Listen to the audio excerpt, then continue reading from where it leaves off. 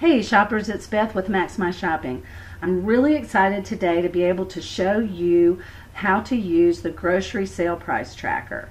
This is what everybody's been waiting for. It's really easy to use. It's a set it and forget it tool that allows you to set up a profile of the products you always buy, and then once a week we'll tell you where those things are on sale. So after you've signed up and logged in, this is what your screen looks like, and you get two buttons right here. One is My Grocery Profile and the other one is My Weekly Results. So first we're going to click on My Grocery Profile, and the first step is to select the stores where you regularly shop. Now we're going to go ahead and select all four because we will go to any of these stores if we find a good enough bargain. So the first thing we're going to put in our profile is Duke's mayonnaise. That's something that we buy on a regular basis. It doesn't go on sale often, so I want to know when it does go on sale. And I never buy anything else but Duke's. So only one product came up in the search box at the bottom, so we click Save, and now that search term is saved. We also like Viva paper towels, so we typed in that brand name, we get a single product, and we click Save. But let's say that we also like yogurt. So we're just going to put in yogurt, and that maybe we're not very brand loyal for that. We just like yogurt. You can see that the list is really long. It includes all different kinds of yogurts. So let's say that what we were really looking for was Greek yogurt.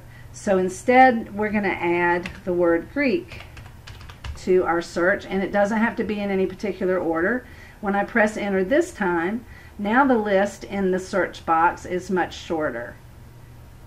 So that's what I was looking for, so now I'm going to click on Save. And let's say I also buy apples on a regular basis. So I'm going to type in apples and press enter. And in this case I get canned glazed apples and fried apples, and what I'm really just looking for are fresh apples in the produce department. So just like before, I can add the word produce to that list. Press enter, and now I'm only seeing those two. And so now I'm going to click on Save. But let's say after we did that we thought, you know, we really just want to know when organic apples are on sale. So we can click our previous search. It'll fill the box at the bottom again, and I can add the word organic. Press enter. Now we're only seeing the one product. Click Save, and now it's updated to include only organic apples.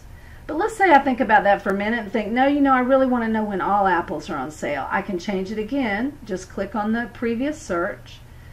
I can take out the word organic, press enter, click Save, and so now I'm going to see when either of those apples are on sale.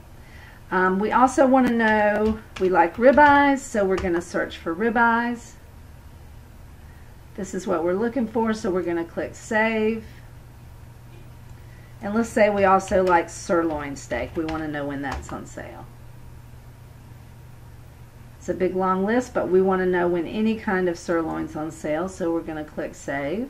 We could make it shorter, but we're just going to do that. Now we're going to go look at what shows up on our weekly results.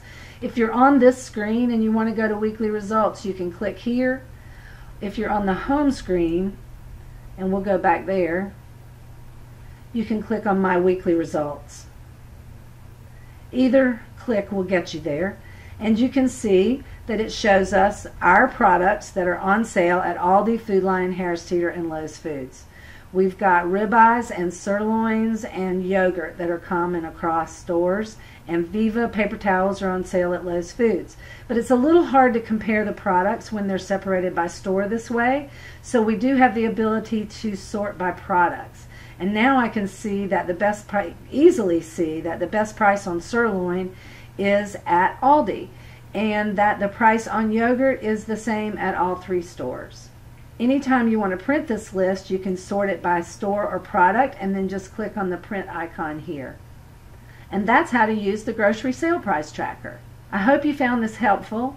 I hope you'll use the tool, and please give us a comment and let us know what you think of it. Thanks for watching, and happy shopping.